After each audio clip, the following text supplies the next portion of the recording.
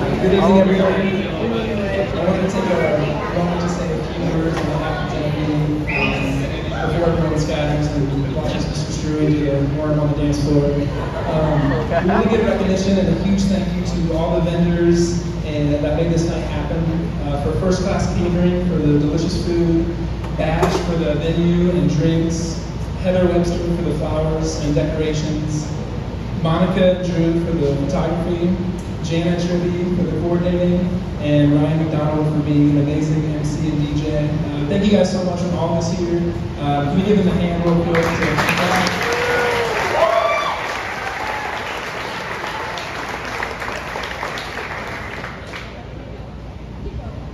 Jen and I want to thank our parents, Jim and Beth Strewing, and Michelle and Dave Pritchett, and our families for loving, supporting, and instructing us in the way of the Lord. Your marriages have set an example of the kind of love and sacrifice that Jen and I strive for in our relationship and now marriage. We thank Dave and Jody Moore for carving out so much time in their schedules just to meet with us for our premarital counseling over these last few months. We've learned so much from you and what the Lord has taught you to for your years of marriage. Jen and I feel more equipped having you share your wisdom with us. We thank friends including Kaylee, Renee, Rebecca, Zach, Jeremiah, Brandon, Jarod, and the rest of my men's Bible study for being our accountability partners throughout our dating and engagement season. And we thank every one of you for being here tonight. Each of you has impacted our lives, either as individuals or as a couple, to help us get to where we are now. We thank God. We thank our God for blessing us with people like you that would even go further and make time and busy summer schedules to be here tonight to celebrate what He has brought together. We're so grateful for each and every one of you, and we hope this wedding, this event really serves as a thank you and a gift to you all and what you've done for us. Jen, she reminds me of Jesus every single day. She's gentle, she's slow to anger, even when I deserve it immediately. She's quick to forgive, kind and generous and beautiful in so many ways.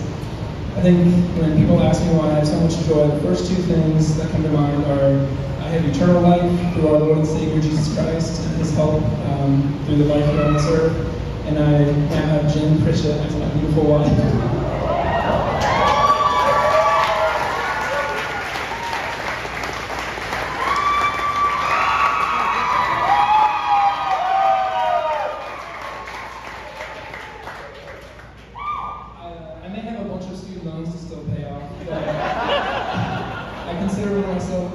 Myself one of the richest men in the world.